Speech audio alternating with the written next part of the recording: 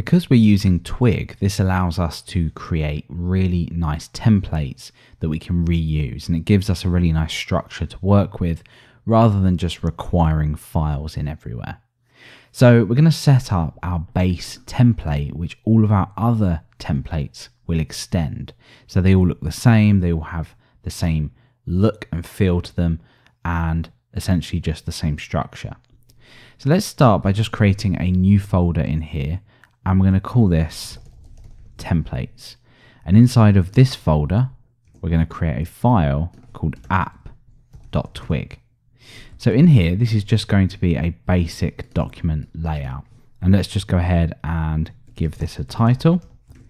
Now, there's a couple of things that we need. We're going to be using Bootstrap, which is a front-end framework.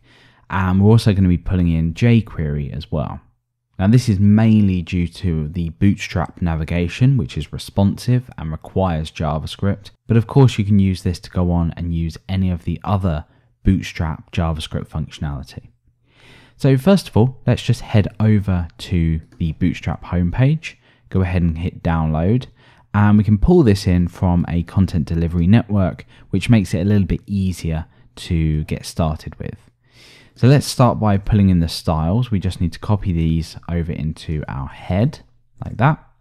And then of course we need to pull in the JavaScript as well. So let's go and grab this. And this loads at the bottom of our body. So now we need jQuery. So head over to CDN.js and search for jQuery. And we want to go and pull in version 2.2.2.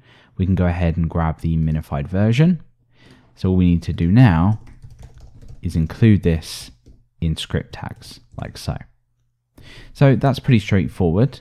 Now, as part of Bootstrap, we have this container, which everything should be wrapped in. Now, this is where we want to place all of our content, because this is our kind of overall theme or our overall template. So we're going to have our navigation up here in a moment. We're going to have flash messages, which we'll pull in a bit later. But overall, we just want to see our content in here. So we do this by defining a block. So a block looks like this, and it has a name. So in our case, we can call it content.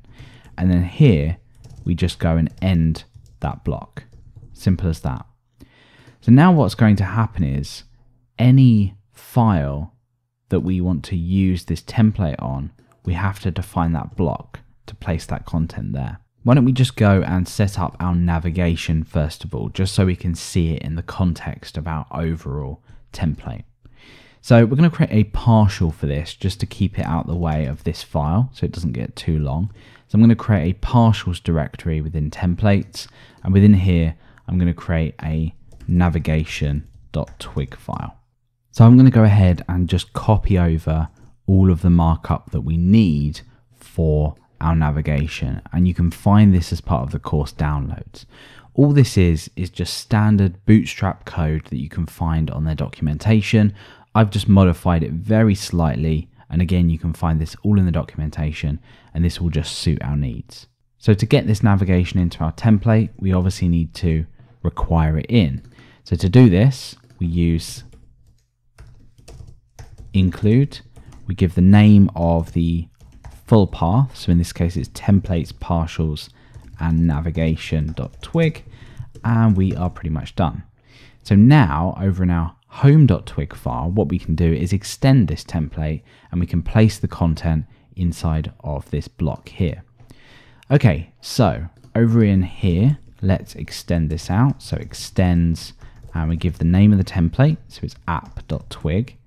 And let's just see what this looks like. When I refresh, you can see that we now have our navigation bar at the top. Now, of course, this has our drop down as well to sign out and change password, because obviously what we're not doing at the moment is dynamically selecting which of these items to show. We just have everything here.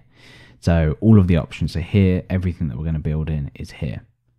So now we need to work out how to get our content in this area here.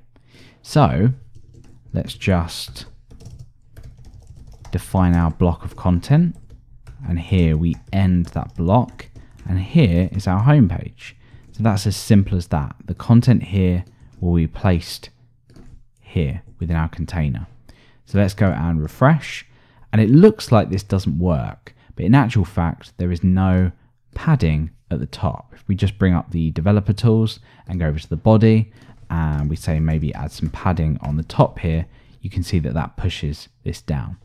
So what we need to do is include our own style sheet just to fix up these couple of things. So here, I'm going to go and create a link to a style sheet.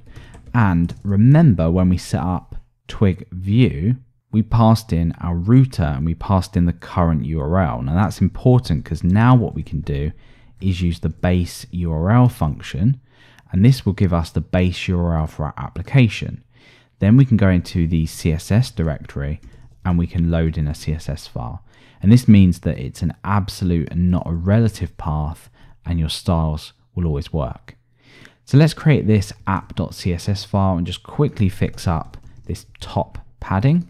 So in here, we want to create a body selector, and then we want to add padding at the top of say 80 pixels. And while we're at it, we'll add some padding on the bottom of say 40 pixels. Perfect. So now we should see that that works perfectly. So over in our head, we can see that we have the full path now to that style sheet. So whichever route we're on, this is going to work. So that is our template, or our base template at least, set up.